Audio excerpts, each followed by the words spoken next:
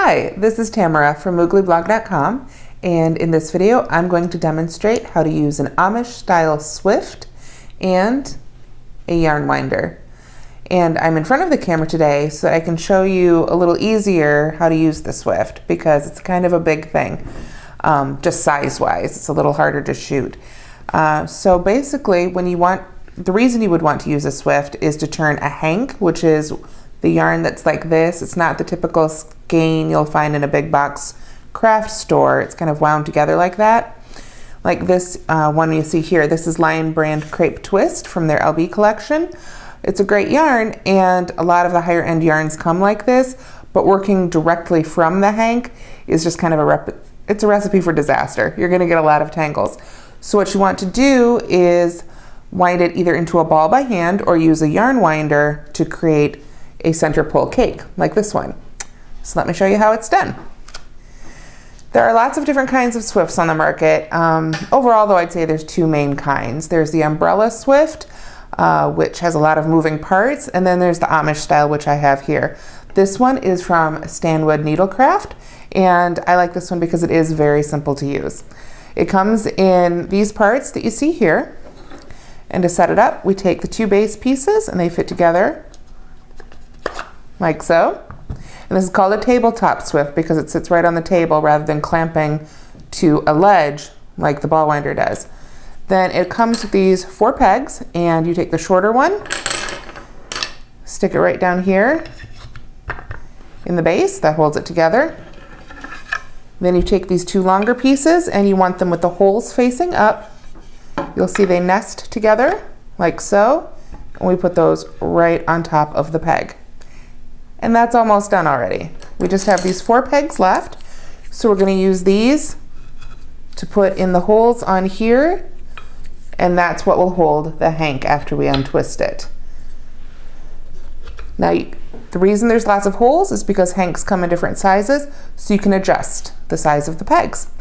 And the swift is already together. So now I'm going to stop with the swift for a minute and show you how to take the hank apart to get it ready for the swift. Okay, so to begin, we're going to take off the label. And I always like to keep those in a safe place so I can reference all the information I need later. And then what you're going to do is look for the end, typically that has one part of the hank coming through another. We can just pull that right through. Okay? And then I'm going to be very gentle with this and let it kind of start untwisting the way it wants to be here. Now, the tricky part is to separate the 2 sides into, it'll create one big circle. So we need to make sure we've got the right parts here. If you look at one end, right here, you can see there's a nice defined hole right there, and that's a really good place to start. We can just start pulling the skein up, the hank, I should say, apart at that point. You'll notice too, as I do this, that there are little strings tied around in different sections. You can see that one really wants this particular piece to be on this side, so we'll go ahead and pull that over, and we'll just continue to gently pull the hank apart until we've got a nice circle. And at this point, we're going to look for the end. Now, on some hanks, there will be just 2 ends loose, while they're usually facing each other, inside here or along the outside. This particular brand, the last one of these that I wound, had the ends tied together, and here we are. Oh, nope, that's another one of the strings going around it. All right, we'll keep looking. All right, and here we are. This one was hiding from me. Okay, we've got the 2 ends. You can see that it's attached to the skein here. So I can go ahead and cut this knot out. And I want to cut right at the knot so I don't lose any yardage. There we are. And now I need to take a look at where these 2 ends go in the skein. This one is laying nicely here. If I follow this strand, it seems to separate easily from the rest of the skein. This one also does, but it goes to the outside of the circle, whereas this one stays on the inside.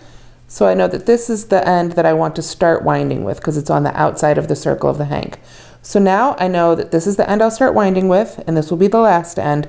So I'm ready to go ahead and put it on the swift. So I'm going to move this to the side here and pull the swift in. So now I will gently put the hank over the pegs. Now you can see I've got a lot of room here, so I'm going to move the pegs out, I think, to the 4th hole on each one. And this is really just a process of experimentation, but you want to try and keep it even in the same hole on each one to keep the tension even. And 4 is pretty good, but there's still a lot of play there, so I'd like to keep it a little tighter, I think. So I'll move out to the 5th hole on each bar.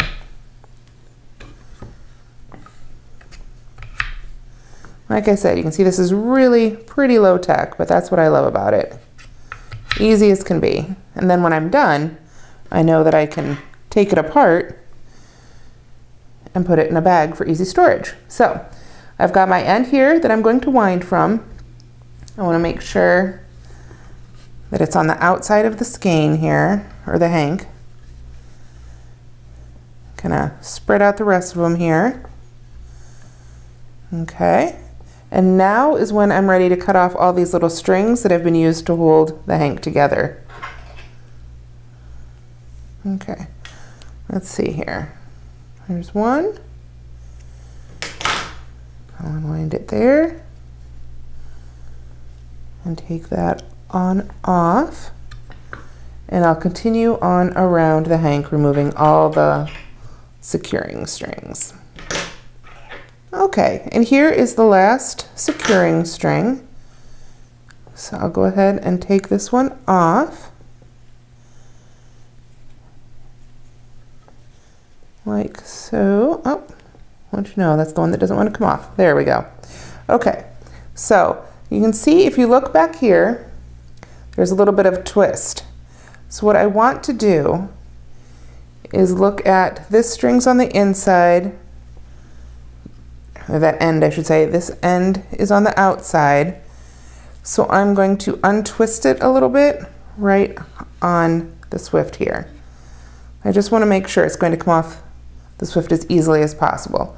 Now the opposite end, the inside end, I am going to wind up a little bit and put around this last post to kind of secure it so it doesn't end up getting wound around other parts of the swift as I work. Okay, and now we need to look at this from another angle while I hook it up to the ball winder. Okay, so what I'm going to do is take the starting end from the skein and I'm going to put it on the ball winder. To begin, I put it through the holes here in the arm that comes out, and then I put it through, if I turn the crank here, you can see there's a second arm with a hole, so I'm going to go ahead and put it through that one. And then I am going to put it in the notches at the top of the winder here, the plastic part. And then this is a hand crank ball winder. There's also electric ones, but I like fewer moving parts, less things to break, and easier to use for me. So I'm going to pull back here on the yarn to get a little bit of tension and start winding my skein. Now, eventually I've taken up all the slack. Let me move this a little closer so it's a little easier to see. And it is going to start pulling the yarn from the swift, just like so. Oh, got a little caught there. All right, there we go. Now it's going nicely. And as you can see, by turning the crank on the ball winder, it pulls it right on off the swift. I don't have to do anything else. And I can start moving pretty quickly. I wouldn't want to go too crazy because if it does get caught on something, you don't want to cause a tangle. That's the whole purpose of this is avoid tangling your yarn. But you can see it's going pretty quickly. Now this is also a Stanwood Needlecraft yarn winder. I chose it because it got great reviews and so far I love it. I have used it with lots of yarns, even those that aren't hanked. There we go. just when I have a half skein left, it's great because then I don't end up with that tangled mess at the end of a half skein. I can put it on here and make it look and stay really nice. Now this one's getting tangled a little bit at this corner, so I'm going to go ahead and just spread that corner out a little bit on the post.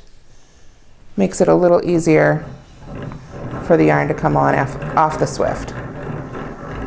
As long as the Swift is nicely balanced, you've got the pegs in the same hole on each arm, it should stay nice and even. All right, let's really get it going here. And as you can see, this is really easy to use. I've only had this Swift now for a couple of days, and I'm already going to town, winding up my hanks of yarn, getting ready for my next project. And this is a lot easier than talking a partner or kids into holding your yarn for you, I'll tell you that much. So we are coming to the end here. And as I get towards the end, I like to slow things down a little bit. This is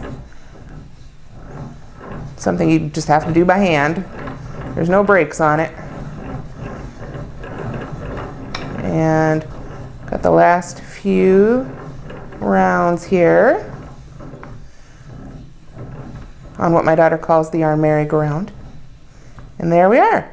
We're at our other end. And I'll go ahead and take that off the Swift and just let that wind on up. And the yarn is now ready to use. I take that last end and I like to just kind of tuck it under some of the strands on the outside of the cake here. There we are. And then pull the inside end out of the grooves at the top and carefully lift the whole thing off the ball winder. And I now have a center pull cake ready to use. And of course the Swift comes back apart into its pieces so I can put it in a bag until I'm ready to use it again. So I hope you've enjoyed my demonstration. If you have, please do subscribe to our YouTube channel, and thank you for reading Moogly.